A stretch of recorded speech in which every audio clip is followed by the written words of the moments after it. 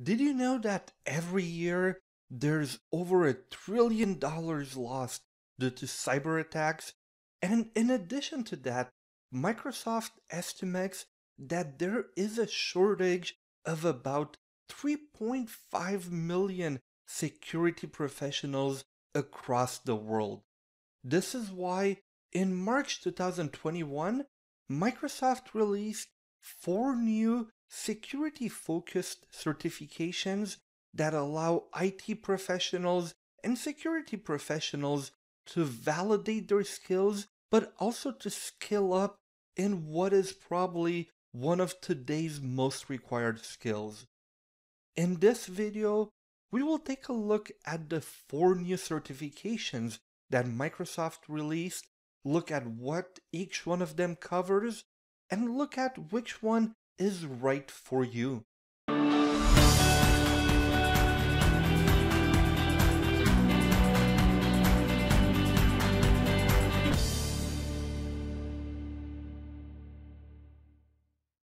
Before we go on the Microsoft Learn site, talk about the skills measured and all of that fun stuff, let's take a very high-level overview at the four exams. The first one is the SC900, so the Microsoft Security, Compliance, and Identity Fundamentals. This is a fundamentals level certification. And then we have three associate level certifications, which are the SC200, Microsoft Security Operations Analyst, SC300, Microsoft Identity and Access Administrator, and SC400, Microsoft Information Protection Administrator. This is really interesting in the way that Microsoft actually built this portfolio, because we have that fundamentals level exam which covers all of it: security, compliance, and then identity. And then you can really specialize in one of them. So the SC200 is to specialize on security, the 400 is for compliance or information protection, and then the SC300 really focuses on identity. So I really love the idea that the SC900 is that fundamentals which covers all the portfolio, and then you can go on and specialize in one of them. But let's head over and check out the Microsoft Learn site and take a deeper look at each exam. Let's start with the fundamentals, and at the time of recording this course, they are all in beta, so they just got released, they're not finalized yet. I actually only did the SC900 beta, I did not take the other ones, but I plan to do it in the future. So the SC900, once you pass this exam, you will be Microsoft Certified Security, Compliance, and Identity Fundamentals. This certification is targeted to those looking to familiarize themselves with the fundamentals of security, compliance, and identity across cloud-based and related Microsoft services. And something that I find really nice with fundamentals exam, and it's really in the second paragraph here, this is a broad audience that may include business stakeholders, new or existing IT professionals, or students who have an interest in Microsoft security, compliance, and identity solutions. This is a big reason why I love the fundamental level certifications, is that this is a good to know or a good to have without being an IT professional, even as a business stakeholder, as a project manager, as a pre-sales specialist, being able to understand what each product does inside the Microsoft stack, and if a customer or a fellow colleague says, hey, we need protection against this kind of attack, simply knowing not exactly the how to configure a certain tool, but just knowing like, hey, Microsoft has this tool that can help you do that.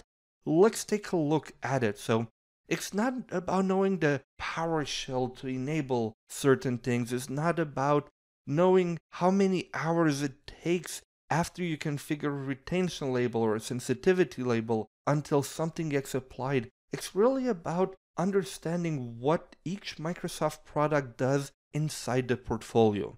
If we scroll in lower and we take a look at the skills measured, but let's really take a look at the full skills outline.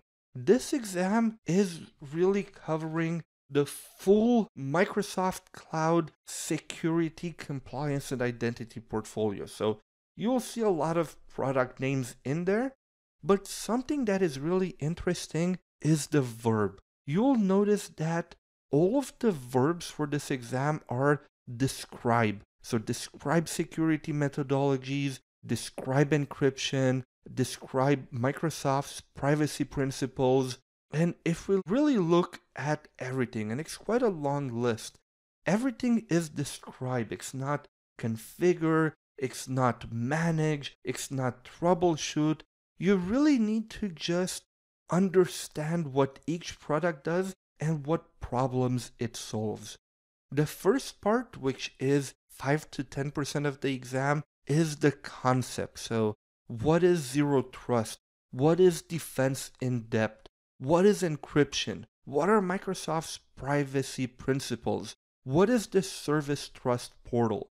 We then have our three main topics. So, identity first. So, you really need to know what is Active Directory? What is Azure Active Directory? You need to know authentication and authorization. You need to understand the concept of hybrid and synchronizing your users from on-prem to Azure AD, and really knowing some of the capabilities of Azure Active Directory, such as self-service password reset, multi-factor authentication, Windows Hello for Business, conditional access, privileged identity management, and things like that. If we scroll lower, we then have the security part, which is, again, another big one, 30 to 35%. And a lot of the stuff here is for Azure, because remember, this is across the portfolio. So we're talking things such as network security groups or NSGs, Azure DDoS protection, Azure Firewall, Azure Bastion, how Azure encrypts data, Azure Sentinel. But we of course have Microsoft 365 as well, and it really mixes Microsoft 365 stuff with Azure stuff. So it's not only about Microsoft 365 or Azure, it's across the portfolio. So really important for you to take a look at the skills measured in order to know all of the different things that you need to learn. However, the fact that everything is the describe verb, meaning you don't need to know how to configure them, but you need to know what they are and what business problem they solve. Microsoft offers a few learning packs for each section, so there's a ton of free material offered, and I'm sure as the exam goes live, there will be a lot more training out there from partners such as Pluralsight, for example, maybe even LinkedIn Learning, and more. Our next exam is the SC200. So if you pass the SC200 exam, you'll be Microsoft Certified Security Operations Analyst Associate. So it's an associate level exam. And if we take a look at the description, the Microsoft Security Operations Analyst collaborates with organizational stakeholders to secure information technology systems for the organization. Their goal is to reduce organizational risk by rapidly remediating active attacks in the environment, advising on improvements to threat protection practices, and referring violations of organizational policies to appropriate stakeholders. Let's take a look at the skills measured, which will really give us a lot better detail at what we need to know. So the first thing that we need to know is Microsoft 365 Defender. Really important, you see how the verb changed from describe to detect, investigate, respond, and remediate, assess, and recommend. So now you really need to know how to actually use and configure the tool for your organization. So we have manage, configure, respond, analyze. Really a different set of verbs than the 900 exams we have looked at. So let's take a look again back. The first big pillar, 25 to 30%, is the Microsoft 365 Defender. We then have Azure Defender, another 25 to 30%. So you need to know everything about Azure Defender as well. And then a huge part of the exam, almost half of the exam, 40 to 45%, is Azure Sentinel. So we went from just kind of knowing all of the Microsoft Cloud solutions at the base level in the SC900 to the SC200, where you only need to know 3 tools, but you need to know them really well: Azure Sentinel, Azure Defender, and Microsoft 365 Defender. So this is exam SC200. Again, this is a lot more difficult as it's an associate level exam. And again, you have a lot of free content on Microsoft Learn. And as those exams get out of beta, there will be paid, more in-depth options out there on the market as well. Our third exam is the SC300, Microsoft Identity and Access Administrator, which, if you pass, gives you the Microsoft Certified Identity and Access Administrator Associate. If we take a look at the description, the Microsoft Identity and Access Administrator designs, implements, and operates an organization's identity and access management system by using Azure Active Directory. They manage tasks such as providing secure authentication and authorization access to enterprise applications. If we take a look at what you need to know, skills measured, this is of course all about Azure Active Directory, so you need to know the ins and outs of that. We have a 25 to 30% implement an identity management solution, so really how to manage everything in Azure Active Directory. You then have the authentication and access management. Think at Azure multi-factor authentication, think at passwordless and things like that, Windows Hello for Business, conditional access, Azure AD identity protection. You also need to know how to set up all of the different apps. So you have here plan, implement, and monitor the integration of enterprise apps for single sign-on. You need to know how to implement app registrations in Azure AD, as well as a lot of the other tools for a sane identity management, such as entitlement management, access reviews, privileged access, and of course monitor and maintain Azure Active Directory. So really this exam, if Azure AD is all you do during your day, this exam is for you. Microsoft directly at launch gave us a ton of different learning packs to get us started for free, and there will be more options soon. The last one is our Microsoft Information Protection Administrator, the SC400, which will make you a Information Protection Administrator Associate. This is for the compliance professionals out there, so compliance or information protection. And if we take a look at the description, the Information Protection Administrator plans and implements controls that meet organizational compliance needs. This person is responsible for translating requirements and compliance controls into the technical implementation, and they also assist organizational control owners to become and stay compliant. If we take a look at what is covered, only 3 main topics: information protection, data loss prevention, and information governance.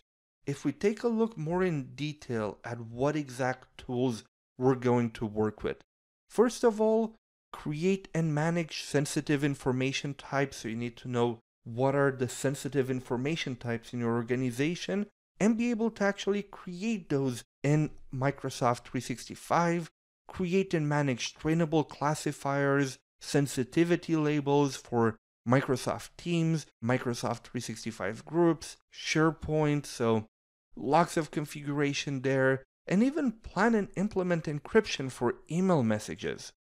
You then have a full third of the exam, 30 to 35% for everything data loss prevention for all of the Microsoft 365, as well as Microsoft endpoint data loss prevention. So it's not only the collaboration part, you really need to know how to deploy that endpoint DLP as well.